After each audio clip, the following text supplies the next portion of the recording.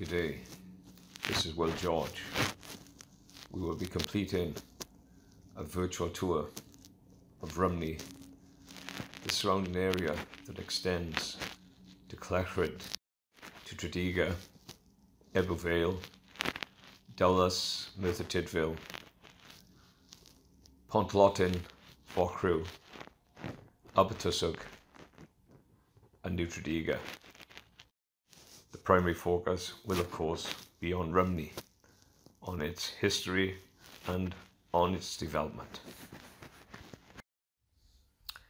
Rhymney, the village that became a town, situated approximately 21 miles from Cardiff Bay and to the northwest of Aberystwyth, approximately 75 miles.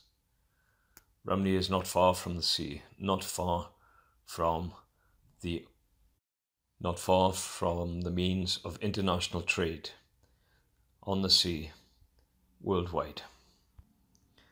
The town came to prominence in the early 1800s due to the resources found locally of coal, iron ore and limestone.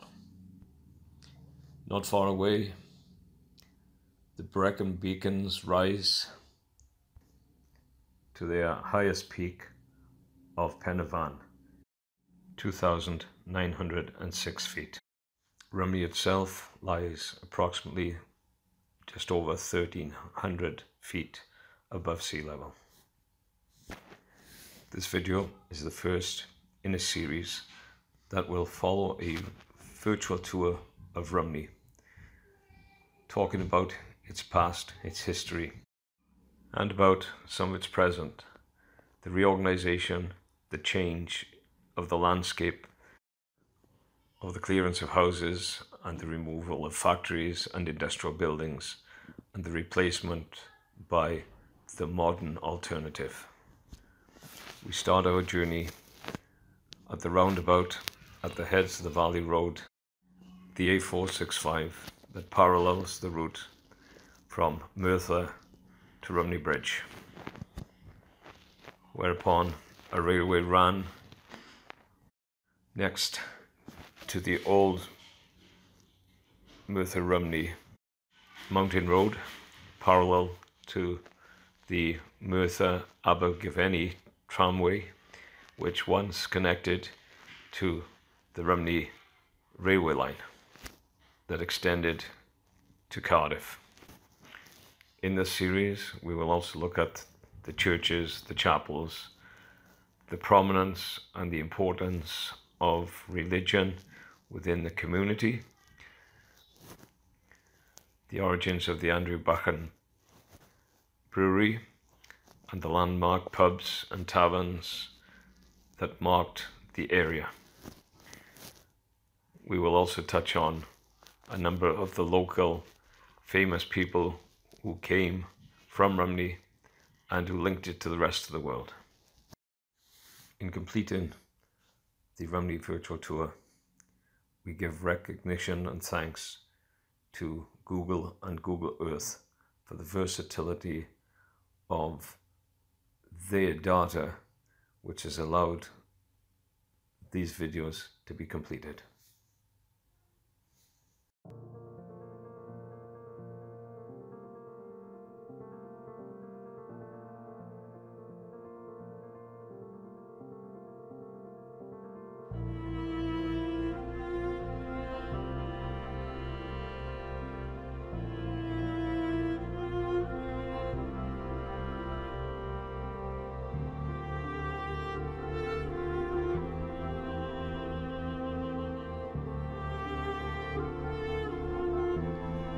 After leaving the A465 and going around two roundabouts, we take the turning down towards Caerphilly to meet the junction with the main Rhymney Road.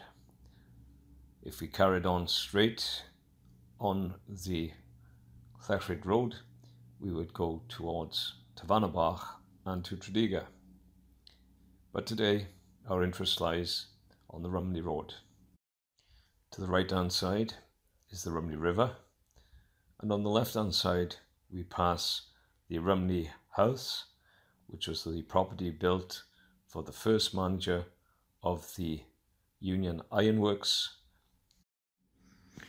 Between the manager's house and the furnace for the Union Ironworks, a number of cottages were built, referred to as the Butte cottages, in order to house the workers who worked at the furnace together with their families.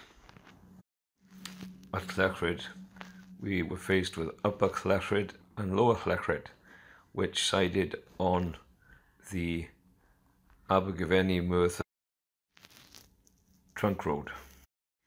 We see that Rhymney House is set in its own private grounds, which gave the manager and his family some degree of privacy from the working environment. The Rhymney House today is a hotel restaurant. Just below the Rhymney House on the left hand side is a farm gate that leads to the site of the old furnace, and where a path now will take you over the top of the old Bryn Oer farm to the reclaimed area of the Brynbach Park into Vanabach. You'll notice the foliage on each side of the roadway that is currently regrowth within the last 50 to 80 years. The Butte cottages were themselves knocked down, and the materials used to build other properties in the Rhymney town. Under a lightly clouded blue sky, the rural beauty of Wales is evident on this short stretch of road between Clechrid and the town of Rhymney itself.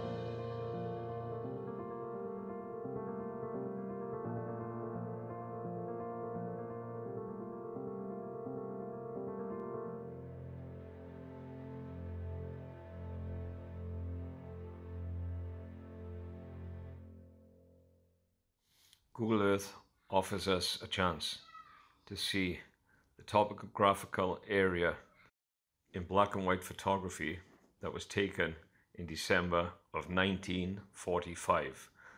This shows us the area prior to the loss of the coal and iron industry and the reclamation of the land and the demolition of old stone built houses with the renewal of modern properties with electricity, running water, gas central heating. The character of Rhymney and the surrounding villages changed when streets were demolished in full and where new named courts, terraces and housing estates are the norm. We will look at the layout on the black and white photography from 1945 at a later date, and we will compare the various locations with their modern counterparts.